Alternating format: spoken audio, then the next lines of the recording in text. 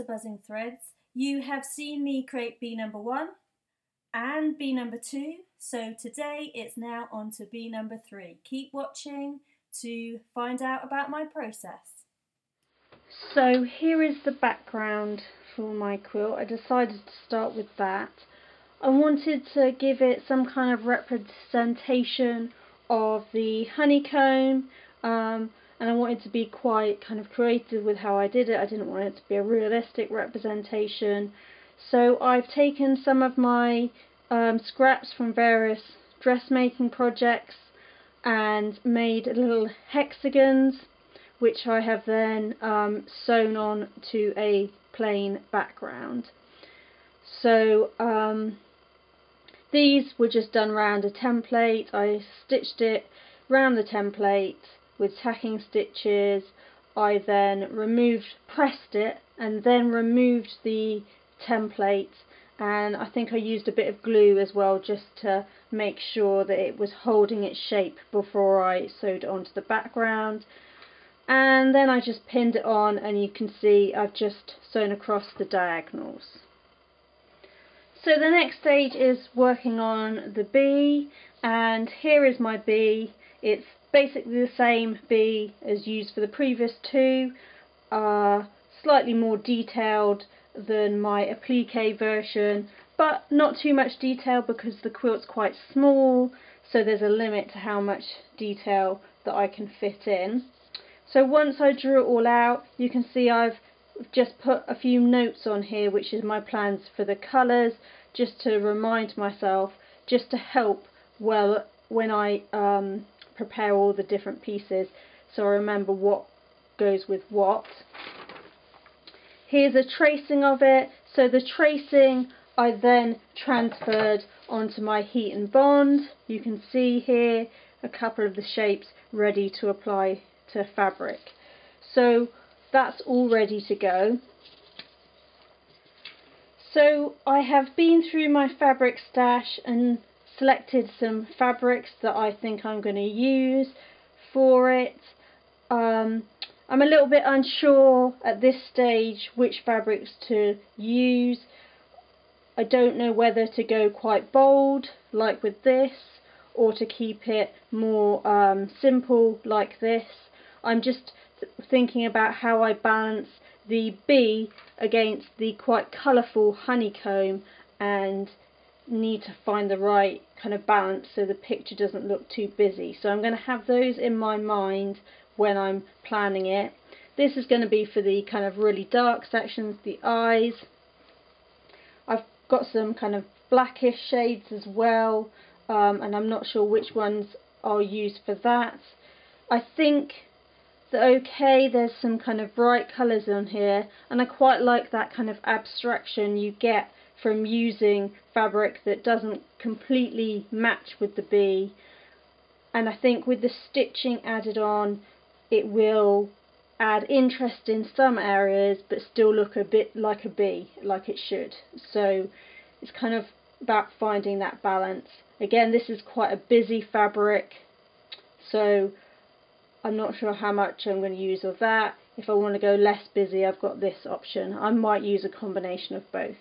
So that's the kind of next stage now, is kind of planning how to use these fabrics together, which different sections, how many different ones to use. So I'm going to get on and do that. Okay, so all my fabric pieces are now prepared.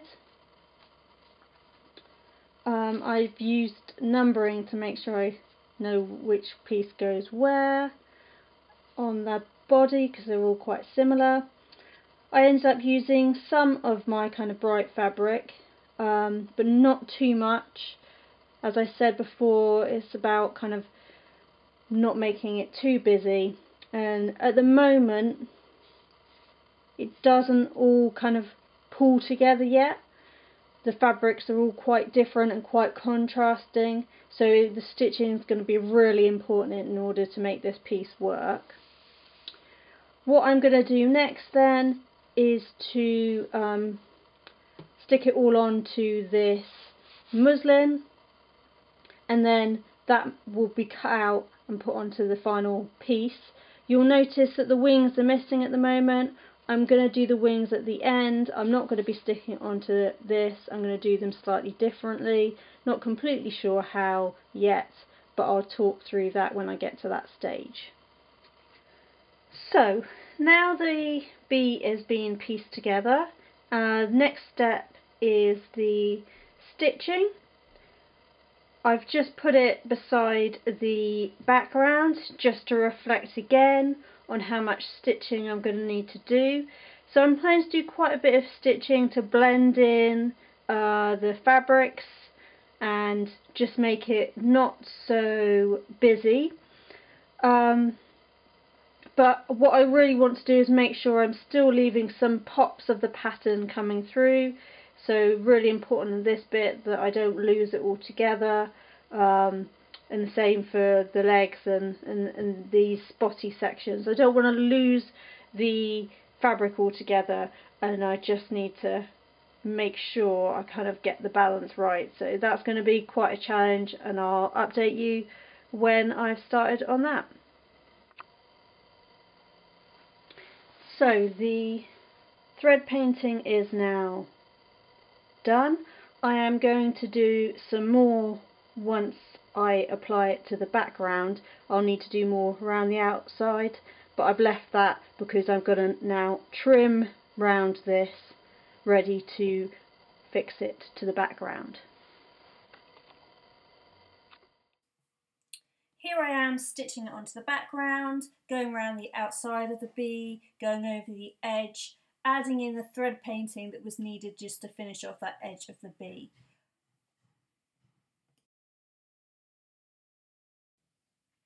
And here I am stitching the fragile wings. Okay, so I have now stitched the bee onto the background. I'm not going to add the wings until the end, so I'm going to do the quilting now. So here I've got my 3 layers of fabric. I've got my thin cotton, my batting layer, and then my piece pinned together. So I'm going to start stitching. I'm going to go around the hexagons. I'm going to do some details in invisible thread on the bee. I'm not going to do a lot of stitching. I'm probably not going to stitch the background, but I'm going to have a think about that now. So here is the finished quilt. I have added the wings on. These are made with some tulle. They're a bit fragile, but I've just about managed to make it work. So I sewed these separately with the tulle on some stitch and tear, and then tore away the stitch and tear, leaving the quite fragile wing. But yeah, as I said, it's just about worked. Ideally I probably wouldn't have used that colour if I'd had more in my stash, but I didn't want to have to buy something specifically, so I've had to go with a kind of pinky coloured tulle. For the background, I have continued on the hexagons by stitching the hexagons so that you continue that pattern across the whole quilt. I'm fairly happy with how it's turned out.